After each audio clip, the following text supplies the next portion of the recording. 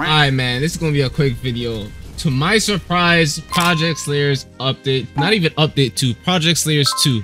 To clarify, this is not update 2, this is a whole new game. I'm not gonna lie, I've heard rumors that he was working on Project Slayers 2, but I did not believe my eyes. I did not believe it. UP is literally known for delaying updates for Project Slayers, being that the code is pretty terrible. But I am honestly surprised. Like, what even is this?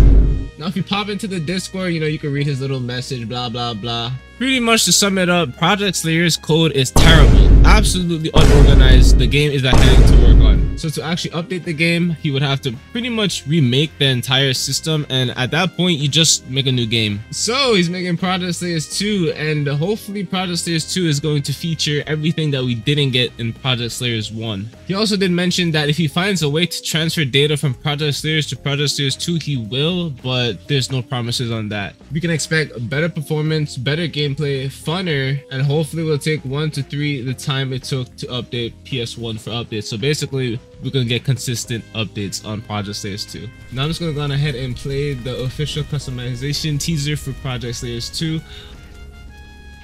Uwu Productions. Interesting stuff. I'm not gonna lie, everything looks clean, everything looks like I don't know, it just looks really nice. I mean, honestly, it's like the same layout. You have the processes loading.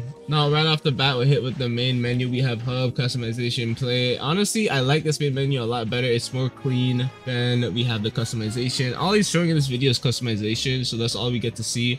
Pretty much the style of Project Slayers is in Project Slayers 2, and honestly, I am quite hyped for this game because as you know me, I am the Project Slayer demon. So honestly though, he just goes through like different coloring, different pants, etc, different clothing. As you can see, there's jiggle physics on the hair now, etc, stuff like that.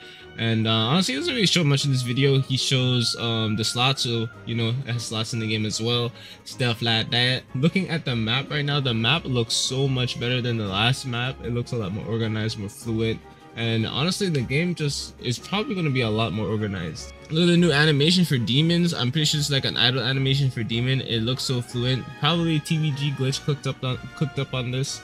Dude, honestly, this is a huge surprise. Like, what the heck? Project Slayers 2? Not update 2, but 2? Honestly, in reality though, this game is probably not coming out until like next year. Not even the end of 2024. It's probably next year, like 2025, maybe 2026. Honestly, this is probably for the best because let's be honest, if he updates on Project Slayers, let's just say we get update 2. We're never getting update 3. Update 3 is not going to be a thing. So instead of actually working on update 2 for Project Slayers, he's working on Project Slayers 2 so he can actually consistently update the game. This is a little quick video because yeah, this is actually really important. I literally stopped what I was doing. Like, I was over here animating a freaking cutscene right now. I'm not gonna spoil it. Go follow my Twitter if you want to see it. And this popped up, like, bro. But with that being said, good night. I am going to sleep. I'll see you guys shot like a fucking heat seeker. Off of the molly and the coke, she a keeper. No, I really love her, but no, I don't need her. No, it sounds bad, but I never wanna leave her. Yeah, I've been in my bag for a long time. I've been going down the road, it's a long ride. And the only one I want is you, my side. We gon' split this shit up like it was apartheid.